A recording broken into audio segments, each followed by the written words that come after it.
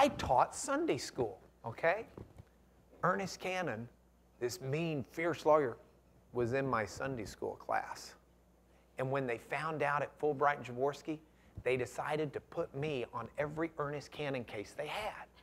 They figured he was less likely to screw his Sunday school teacher than he was someone else. They were wrong, but that was their reasoning. So I got assigned the Ernest Cannon docket. Now, Ernest tries cases like TV. Boston Legal, James Kirk, Denny Crane. Denny Crane is a wannabe Ernest Cannon.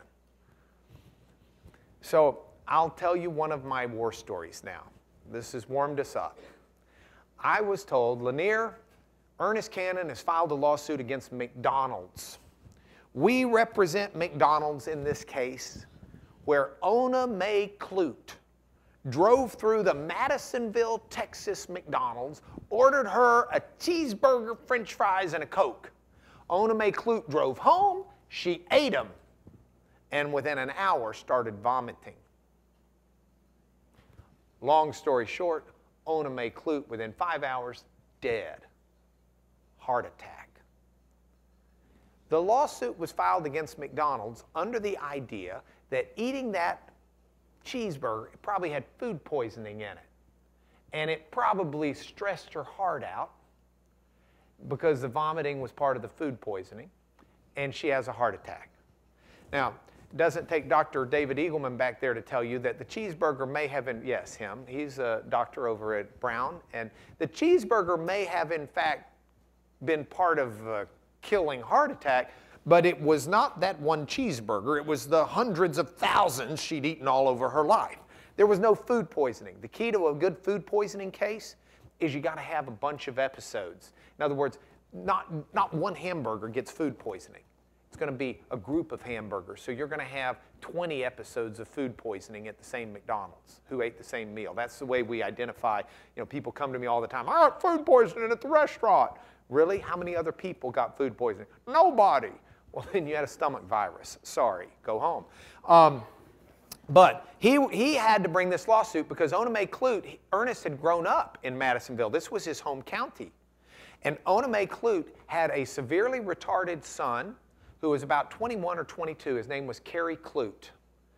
And she had left him when she had passed away. He was in a state school, and Ernest was going to ride to the boys' rescue. So Ernest sued. I left out part of the story. There was a doctor she went to see over the vomiting. He said, Ona Mae, hunting season starts in 1 hour. I ain't got time for you. He shoots her up with some Thorazine, which is a tranquilizer, and says, if you're not feeling better Monday morning when I get back from the hunt, come tell me. So he sends her on her way. Unfortunately, he only had $100,000 in malpractice insurance. So he's not a good target. We got to get Kerry Clute, the retarded son, more money than that, Ernest figures. So what Ernest does is he sues McDonald's. We represent McDonald's. I get the case all ready for trial. I go get the experts. I take the depositions. I go through. I've got it all mapped out, but McDonald's won't settle. So Ernest takes it to trial. Now, 95% of cases settle without trial, but this is the 5% that don't. So we go to trial in Madisonville, Texas, and me, Mr. Sunday school teacher, who's been working so hard on the case, I become Mr. Briefcase Carrier at trial. I'm a second, third year lawyer. They don't let me go into the arena against the feared Ernest Cannon. So we have a partner who does that. His name was Otway Denny, a wonderful lawyer, a great trial lawyer. So Otway goes in, and I'm carrying his briefcase. I don't really speak out at court. I just carry the briefcase and do all the grunt work and do all the work at night and tell him what all is there and what's not there. The case unfolds. The jury's been selected. The jury's in the box. 12 jurors in Texas, in Madisonville. 12 jurors in the box. Ernest has packed out the courtroom with 300 local people. Now, the whole town only has a few thousand, but 300 of the town are there. Totally packed out, standing room only. Ernest gives his opening statement. We give our opening statement. The judge says, call your first witness, Ernest. Ernest says, Your Honor, I call Kerry Clute to the stand. Now, Kerry is the mentally retarded boy, 21-year-old boy. Kerry stands up. Muffled tones among the jurors. As the court leans forward and says what all of us knew, including the jury, Ernest, Kerry can't testify, he ain't mentally competent. This is in a small town in Texas, and they use ain't and can't. They rhyme. He can't testify, he ain't mentally competent. Ernest, oh, Judge, I ain't going to ask him algebra or anything too hard. The judge, well, okay, Ernest, but keep it simple. Get up here, Kerry. So Kerry walks up, and Kerry goes, oh. And I don't mean to make fun of him with this affectation. It's part of the story, and it is the way he talked. Oh. Judge, Ernest, I can't understand him. What's he saying? And the jury all looks because they can't understand him either. Ernest says, I think he's saying oath, Judge. He's seen this on TV, and he knows he's supposed to take the oath. Okay, I'm going to give him the oath, Ernest. And so Kerry goes, or Judge says, raise your right hand. Kerry goes, Bible. Bible. Ernest, what's he saying now? Jury's looking. Ernest, Judge, I'm pretty sure he's saying Bible. He's seen this done on TV, and he takes the oath on the Bible. And, you know, on TV, it's the way they do it. Judge says, Ernest, I ain't got a Bible. Just tell him to take the oath. Ernest, oh, Judge, the memory of this may be the only thing this boy gets out of this case. And he looks at the jury like, you going to give the boy something more than a memory? Heaven knows his memories aren't that hot. Then Ernest looks back at the judge and he says, let me just see. Ernest turns around to the packed out courtroom of 300. Anybody out there got a Bible? Lady on the back row, Miss McKenzie, third grade teacher for Ernest, and almost all of the jurors, stands up. I do, Ernie. Big old black Bible. She waddles down the aisle. Ernest reaches into his pocket and pulls out a wad of $100 bills and says, just loud enough for the jury to hear, thank you, Miss McKenzie. Can I pay you for this so I can give it to that boy? It may be the only thing he gets out of this trial. She says, just loud enough for the jury to hear.